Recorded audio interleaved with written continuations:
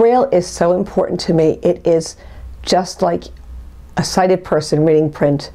It's just amazing. When I was 6 and I wondered and marveled how kids were learning to read in the 2nd grade class, and I was in 1st, and at that time children were learning to read in 1st grade and not in kindergarten or preschool like they are today.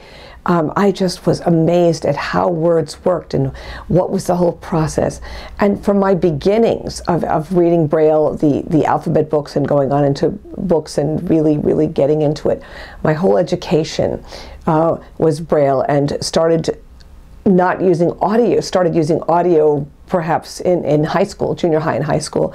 And I'm just so privileged today to work with it, to read it still, to read it in a different way, and to teach it. I've taught children and I teach adults, and adults don't have to be so frightened that it's so difficult to learn. If people want to read elevator buttons or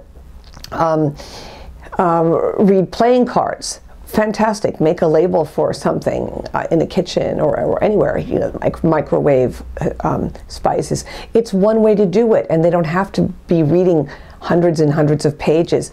One fantastic thing is this is a cartridge, and this is called Waking from the Dream, The Struggle for Civil Rights.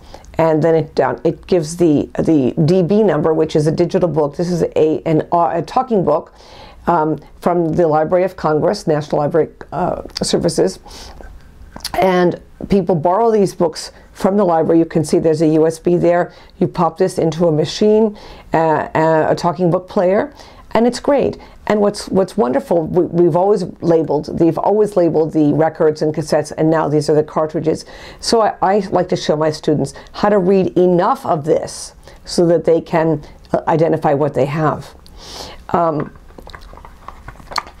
This is an excellent machine.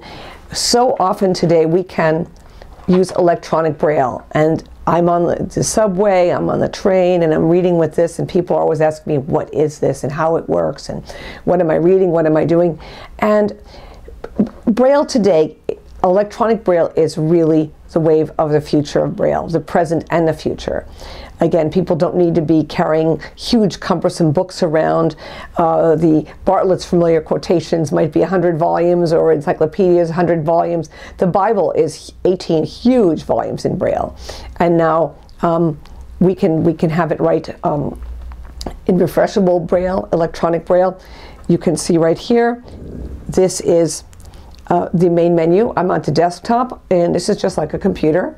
This is a note taker, and it has these 6 keys of Braille, and an enter and a backspace key, and keys over here to move the Braille around. And I'll just do some writing on here. It has a speech also, and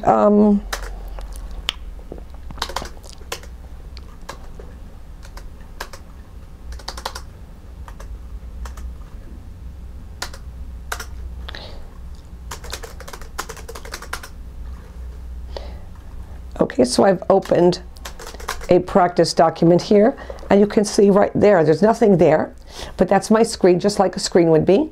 That's the cursor, 2 dots there, and I can turn on the speech. I don't use speech usually, but if I'm teaching students, I will, so that they get the positive audio feedback along with their Braille writing. So if they're writing the alphabet, okay, oh, stop that.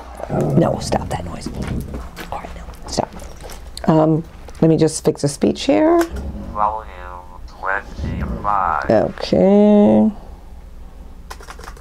Dot 3. Pitch 9. Pitch 10. Rate 6. Okay, much better. This is how I would. Main menu. So. Folder. Document. Okay, so I'm just going to write something now so that if I were teaching a student, they would, again, be able to hear what they're doing.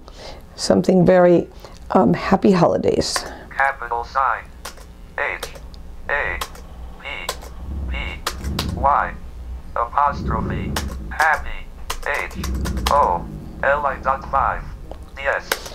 Holidays new line. Okay, there it is. Happy holidays. Now, that's great. And what's wonderful is a person who is perhaps learning Braille as an adult, tracking is very, very important when you're reading a book. You have to go to the next line and follow carefully, and it can be overwhelming sometimes for adults to read a lot of information in what we call close Braille, where all the lines are very close together. That's easy for me, but I've been doing this for a long time. So again, I can encourage an adult to read because they're reading on one single line of a Braille display. So this has been one of the biggest changes, is to have electronic Braille. Now we even have today Braille, there's a Braille tablet. It's just like this, but it's newer, and there's a tablet, so you can Braille on the touch screen, and you have your Braille display. We can connect this to our iPhones or other smartphones. We can even write Braille. You can go and look at M-Braille and Braille Touch. Those are great apps from Android and Apple. You can put that on your smart device, and you can practice Braille, and you can visually see what's going on. And so that's fantastic for people who have no idea how Braille works and who are daunted by it. The way to really work with now is electronics and Braille together. It embraces technology, and we are working with the Braille dots, which we have loved for so long.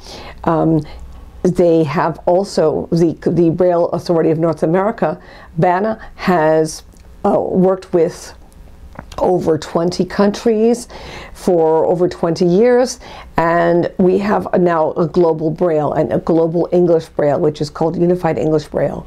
And that again is one, I would say that is the second largest single change, because now all of the English speaking world is using the same code, and when we translate back onto computers, things go more smoothly.